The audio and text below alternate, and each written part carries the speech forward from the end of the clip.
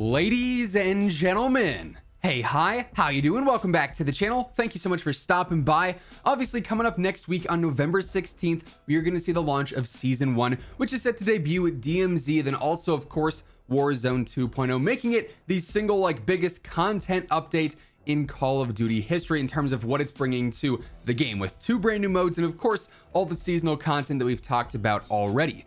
However, over the past, 24 hours or so, we've gained even more information about what is likely happening with the Season 1 update and what's presumably going to be the 1.09 title update that makes it, even bigger than we expected. We've got some new information on the physical update itself, alongside some leaks that are probably going to make a lot of multiplayer and Warzone 2 players very, very excited. Let's start first with the actual update information. If you guys didn't know, you can actually preload the Warzone 2 download. Now, I'm not sure if this is like the full-on title update that we're preloading here, or if it's just simply the Warzone 2 application, and then come, November 16th, we're gonna have to still download the 1.09 title update, which means you're gonna have to have even more space on your platform. But you can preload quote-unquote Warzone 2 starting on November 14th at 10 a.m. Pacific time. So starting on Monday at 10 a.m. PST, you'll be able to download that ahead of time so that you have the full game downloaded, ready for November 16th. And I believe the update in the actual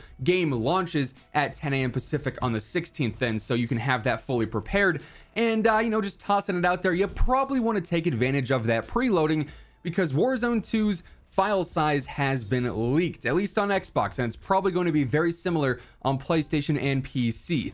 The leak is saying that this update, Warzone 2, in and of itself, is going to be 115 gigabytes on day 1 for Xbox. So quite a significant download, to say the least, and that's extra large, considering MW2 is already over 100 gigs in size, meaning now if you want to have Warzone 2 and MW2 installed, you're gonna have to have at least 215 gigs of space. But like I just said, the preload is just simply downloading Warzone 2. Come November 16th, we're going to have the actual title update, which is going to be at least somewhat significant. A few days back, Xbox had that massive 50 gig update for no real patch notes.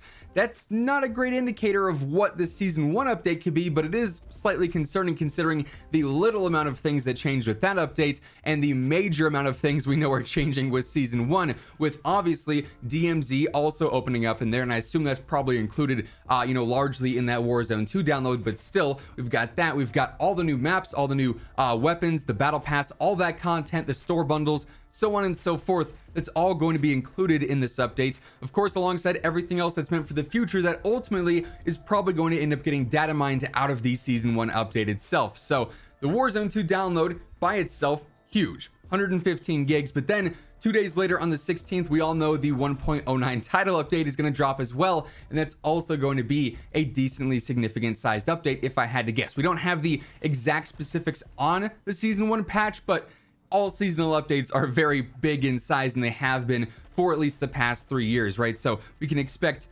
decent size there too. So hopefully you guys got some good space on your hard drives. You might need to go out and invest in an alternative hard drive or an alternate hard drive, just to make sure you have enough to keep both games if you're interested in playing them both. Now, we have a bit more information on what this download and what the update's going to be like itself. We also, like I said earlier, have some really spicy leaks on some content included with this update. But real quick, before we go ahead and get into that, just want to remind you guys that right now, around 54% of viewers watching are not already subscribed, and every single day, I got you covered with news, updates, class setups, tips, all things going on in COD. You are going to find it right here, and we are getting super close to 900,000 subs, now under 20,000 subs away. It would be insane. It's a super lofty goal, but it would be insane if we could get super close to 900K before the launch of Warzone 2. So if you're new here, feel free to hit that subscribe button, join us on the road to 900,000 subs. And if you guys enjoyed this video, let me know by dropping a like on it as well. Now, I've seen a lot of questions, a lot of concerns about the Warzone 2 download, with it being a separate application versus a standard sort of mixed in application with MW2. And by everything that we've seen so far, especially on BNet, which has I think the best way to look at the download where you can modify your install, it does look like technically Warzone 2 is going to be a download included with the MW2 application. So unfortunately, that could potentially cause some issues in the future in terms of upgrading and expanding the game, just like with MW 2019 and Warzone 1 being stuck on the same map. However, they have gone through and explained that you can essentially have Warzone 2 downloaded without needing everything for MW2 if you don't want MW2 or if you don't have MW2 to play, right? At the same time, you can have everything for MW2 downloaded without having anything for Warzone 2 downloaded. That's not a mandatory download by any means, unlike MW 2019 and Warzone 1. So that's some good news there. It is the same application technically for both of these games, but they are different downloads. And going forward with the whole, Call of Duty hub basically that we have, on the main menu, that should be able to distinguish games enough so that Warzone 2 is not going to be held back when, the next Treyarch game drops or whatever is dropping premium in 2023. We shouldn't be held back because it's technically on the same app. It's just there for convenience now with the downloads being optional on both sides. Now let's move on to these gameplay leaks regarding some multiplayer content and some Warzone 2 content that I'm sure some players are going to be very relieved to hear.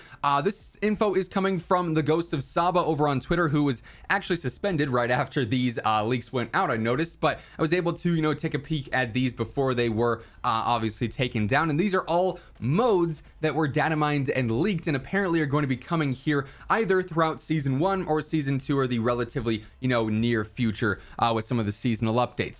It is interesting because with season 1 we don't really have any new modes previewed outside of the CDL Mosh Pit, which is more of a competitive side thing, not necessarily appealing to all player bases there. So very niche mode that was on the roadmap, and nothing else for modes was confirmed, which is odd considering we were supposed to have gunfight drop in season 1. That was information we had confirmed like 6 months ago. Anyways, when it comes to leaked modes for Warzone, it was in fact leaked that plunder is in the game files, which, yes, is great news. I've seen so many comments, on the videos here or over on Twitter, which, by the way, if you don't follow me over there, feel free to do so, at WhosImmortal. But plunder, is it going to be in the game? How are we going to have that casual mode? Are we going to have to play DMZ? It does look like plunder is going to be an alternative LTM. We don't know if it's going to be there right at launch. I would imagine it would be because they're trying to, cater these games as much to casual players as possible. Plunder is the most casual mode. It's the most laid back and best mode for leveling up weapons for free-to-play players, experiencing the game in a much more casual environment. So I'd be very surprised if Plunder is not there at launch. It's possible though it could be a later edition. We'll have to wait and see there. But by the all indications in the files, it should be coming to Warzone 2. The rest of these modes seem to be for Modern Warfare 2 multiplayer. This includes Infected, so it would be our first quote-unquote party game, gun game, sticks and stones, stuff like that. No mention of any of that so far, but Infected does appear to be in the game files. We also have Cyber Attack, a mode that we saw back in MW 2019. Honestly, went over pretty well. I've seen a decent amount of comments and questions asking where that could be, so that's also in the files. There's another mode called Bounty. We're not too sure what exactly that could be. Perhaps it's going to be similar to like King of the Hill, but we already have Knockout, right? So kind of strange there.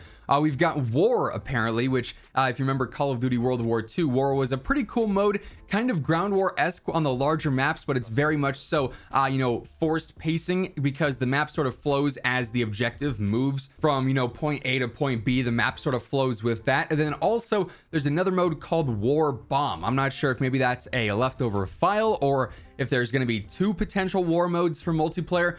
We're going to really just have to wait and see for that one, but definitely some interesting information. I think players will really be excited to hear about Infected and Cyber Attack for multiplayer, and especially excited for Plunder potentially dropping here in Warzone 2. Of course, with this update coming next week, I'm going to have you guys up to date with all the latest news and updates, but also once Warzone 2 drops, the best class setups, the best tips, everything you guys need to know to improve at that game alongside DMZ and MW2 as well. So if you want to guarantee you're up to date with all things going on in COD every single day, be sure to hit that subscribe button, turn on those post notifications. And if you guys enjoyed this video, let me know by dropping a like on it on your way out. Let's try and aim for 3,000 likes on this one. As always, if you want to check out any of my partners, be sure to use code IMMORTAL for discount on all Scuff, G Fuel, Gamer Advantage, and Control Freak products. And the links for all those can be found down in the description below. But that's effectively going to wrap things up for today. Once again, thank you guys so much for tuning in. And until next time, take it easy, have an awesome rest of your day, and I'll catch you guys later. Peace out.